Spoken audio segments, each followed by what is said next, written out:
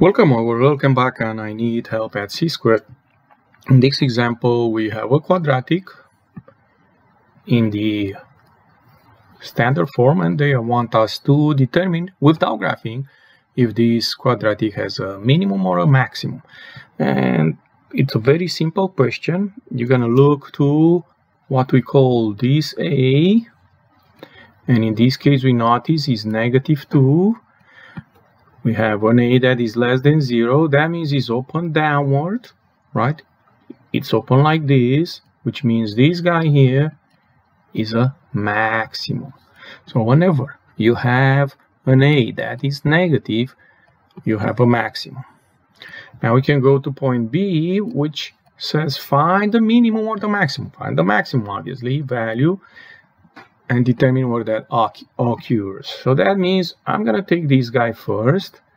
X equals -b over 2a.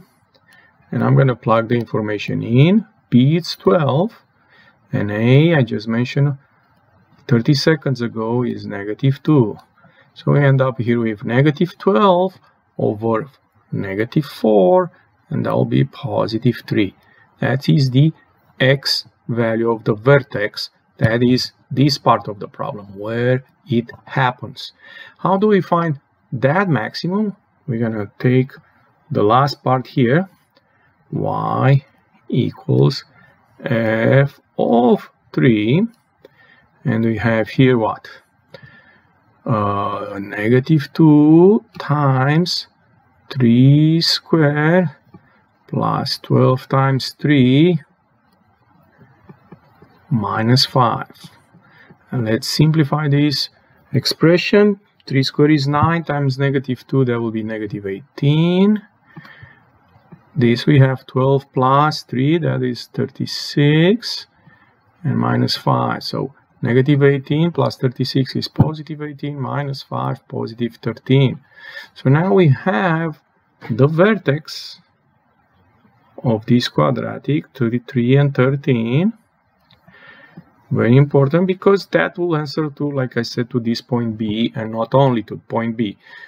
The maximum value is 13 at x equals 3. And now we're going to go to the last part of the problem, part C, which we are asked to find the domain and the range.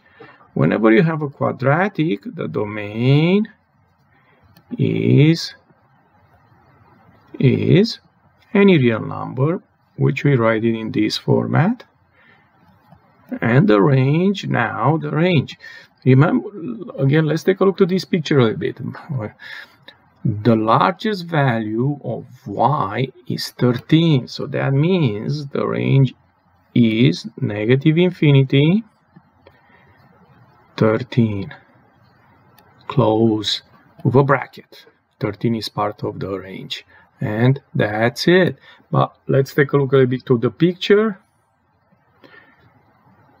This is the picture. I did it at the end, and you notice all the feature I mentioned about.